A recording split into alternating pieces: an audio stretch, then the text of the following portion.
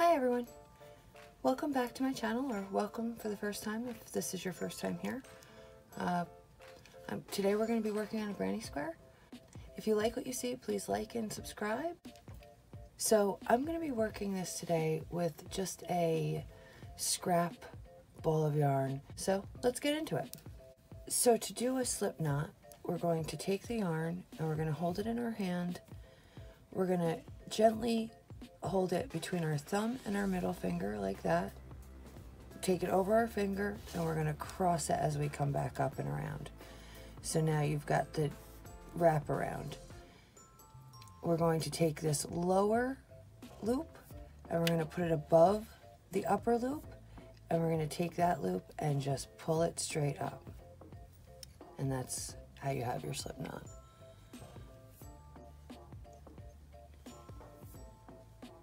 Okay, so now we've got our slip knot all ready.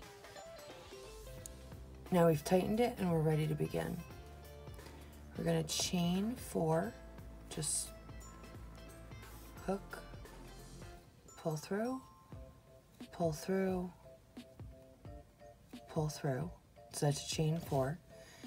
Then we're going to take our hook and we're going to put it through that very first chain we did, and we're going to slip stitch. So once we've got it through, we yarn over and we just pull it through and we pull it through again.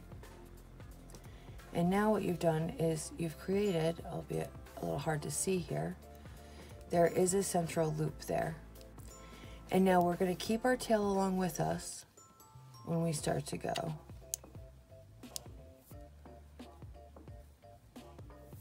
So we've got our little hoop. It's a little hard to see at the beginning. You'll see it once we get started. So we're going to do a chain 3. And now we're going to work 2 double crochets into that center loop. So to do a double crochet, we yarn over, put it through the hoop. We're working with our tail along the hoop as well. Yarn over, pull through. So now we've pulled through that center loop. We're going to yarn over, pull through 2 loops on the hook, yarn over, and do the same. And that's your double crochet. So we're going to do another one of those. We're going to yarn over through that center loop, grab that yarn, pull it through, keep our tail with us. We're going to yarn over, pull through 2 loops, yarn over, and pull through 2 loops. So now we've got our first little cluster of double crochets. Now we're going to chain 3, and we're going to do 3 more double crochets into that same center loop space. So yarn over, put it through the little loop, making sure to keep your tail with you there. That way you don't have to sew it in later, it will get worked right in. Grab that yarn, pull it through, yarn over, pull through 2, yarn over, and pull through 2. And do that 2 more times.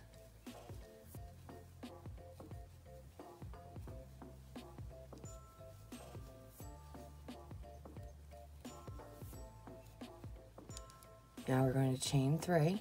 1, 2, 3. We're going to yarn over, same through that same little loop again, 3 more times. There's once, twice, 3 times.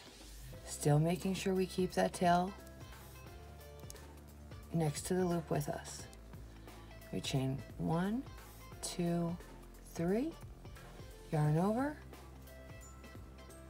keeping that tail.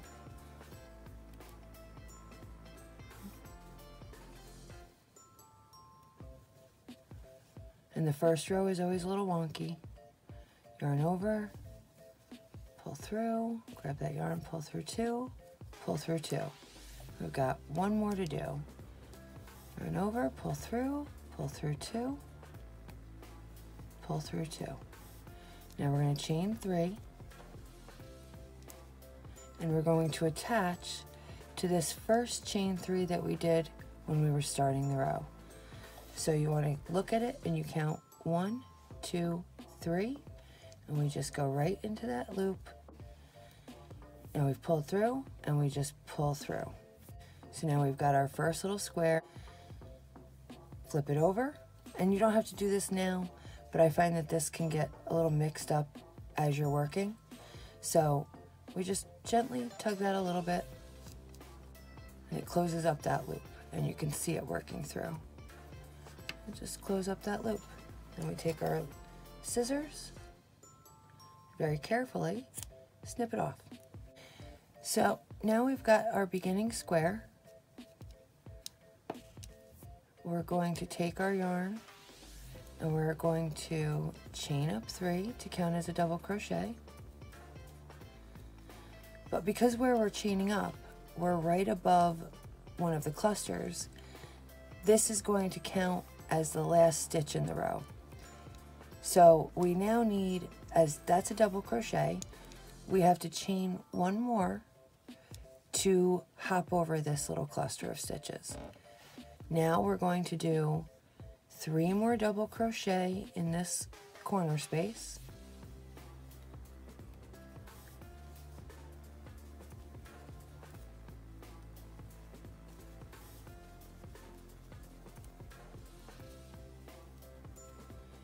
And now that's the corner, so we have to make a new corner. So we chain 3 and do 3 more double crochet in that same space.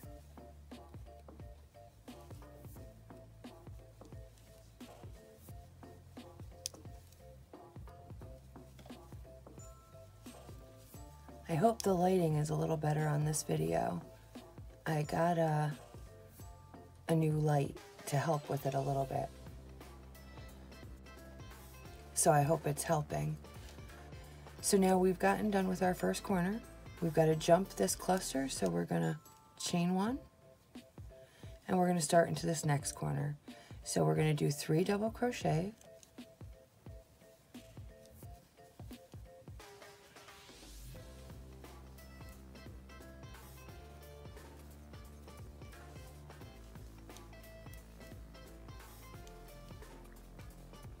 chain 3,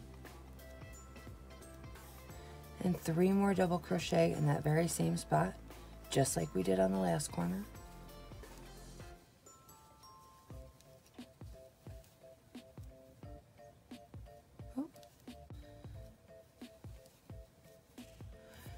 Chain 1 to skip over this little spot, and then 3 more double crochet in this corner. The second row is just building corners. That's all you're doing on this second row.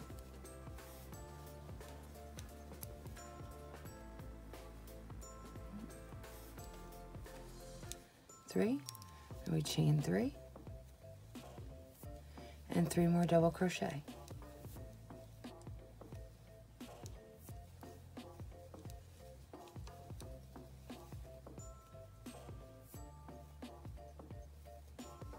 There we go. 1 more.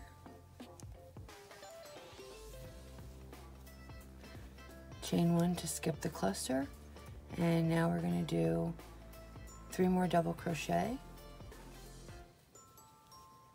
So now we're going to chain 3, and we're only going to do 2 double crochet, and I'll show you why in a second if you haven't figured it out. 2 double crochet,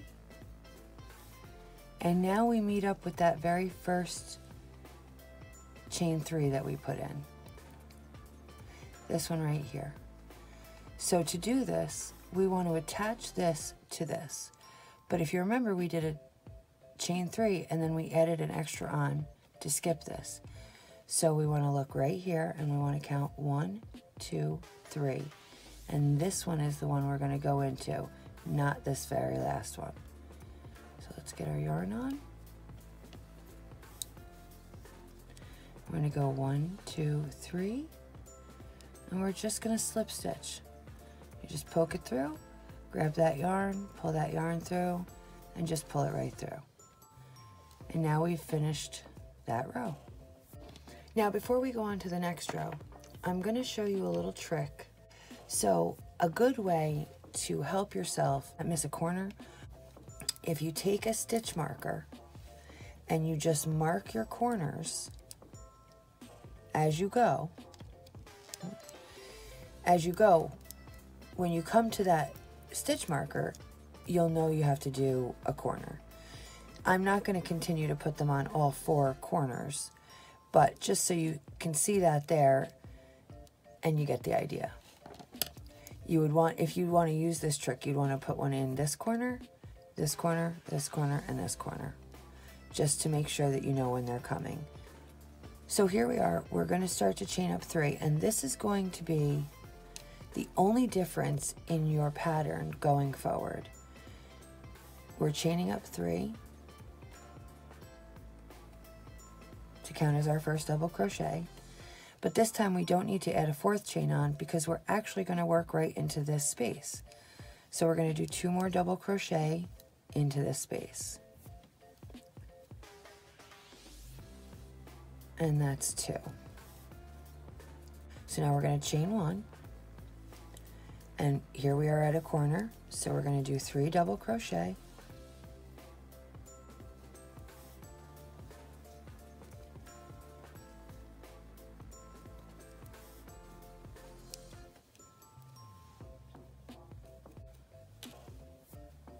put it through, we chained 3, and now we're doing 3 more double crochet,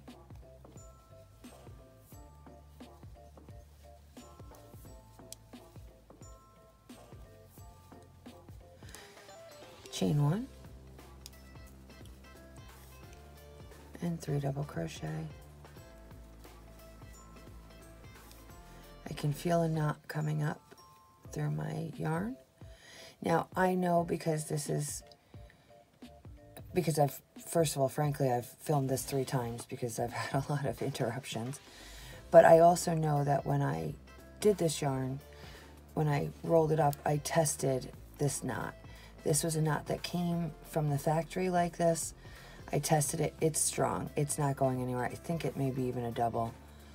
Always check your knots when you come across them, or a join from your factory skein, because they're not always secure, and a lot of times you will want to either pull it and it will come right out and you'll have to reattach it yourself, or sometimes it's best to cut them out and redo the join yourself. That way you know they're secure. This is just a sample, I'm not really that worried about it. So we're going to do 1 more double crochet, and we'll probably be able to hide that knot right in here, just like that. You won't see that. You won't even know it's there. Chain 1. Now we're at a corner, so we're going to do 3 double crochet, maybe 3 double crochet, chain 3, and 3 double crochet.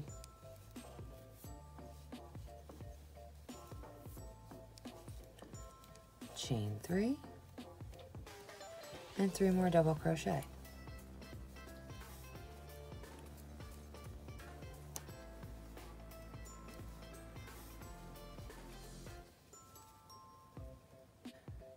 Chain 1 to skip over, and we're going to do 3 double crochet. That's all this pattern is, double crochet, chains, and slip knots. That's pretty much it.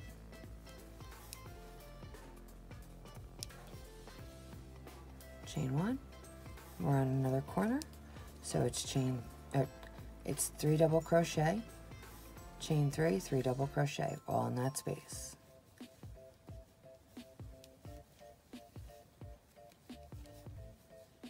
Chain 3, and 3 more double crochet.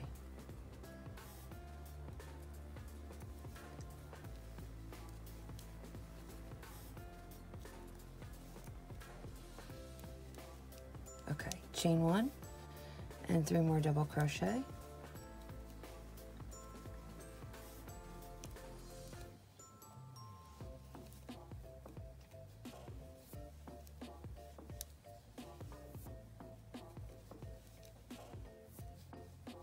chain 1. Okay, now we've gotten to this corner, so we can see it. We can take that out. We don't have to work around it.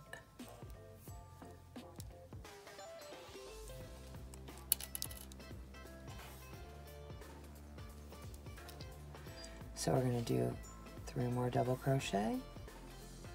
And this corner we would work just like we work any other corner. I can feel another knot coming up. This knot I did, and it's got long tails. Chain. There we go. Now we're going to, and now see I caught it right there. We're going to chain 3. So as we work the next cluster of double crochets, I'm going to hold those tails right along here, and that will secure them in. So we hold that to there, and we do 3 double crochets around all of that, or as many as you can before the tails aren't long enough to do it. There we go, 3. It can be a little bit of a pain, but it's worth it in the end. And it's a lot less of a pain than having to sew everything in. I'm going to take my scissors. I'm going to just pull to make sure there isn't, just to make sure it's tight. Very carefully snip those off. And now you can't even tell it was there. And you don't have to sew that in. So now we're going to chain 1, and we're going to connect to our first chain 3. And again, we're going to count up 1, 2, 3, and we're going to slip stitch right through there. You do want to make sure that you get into the stitch and you're not working into the space, because it will make a difference in its appearance. And then we just slip it right through. And we're done. This is 3.5 by 3.5. You can stop here and you can make a ton of these squares in all different colors, however you would like to do it. And that's fine. It just means you're going to have a lot more sewing in to do. I'll show you the other project that I'm working on. I just did a continuous granny square.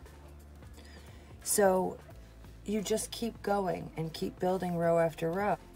So this one is going to be a continuous granny square, and my whole pattern is just going to be a granny square. It's probably the easiest way to make a blanket. This was the second type of blanket I ever made.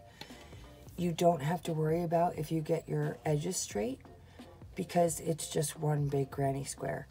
This, when you start to get bigger like this, this is where the stitch markers in the corners really, really help. As you're going around, the bigger it gets, the bigger it gets, the bigger it gets, the less pronounced each corner is in your view. So here, you can sort of see as you're working, because it fits in the palm of your hand. It's not a big square. When you get to the bigger squares and you're just working around and working around, sometimes you lose those corners, or you don't recognize when you're at a corner. So the stitch markers in the corners really do help remind you where you're at.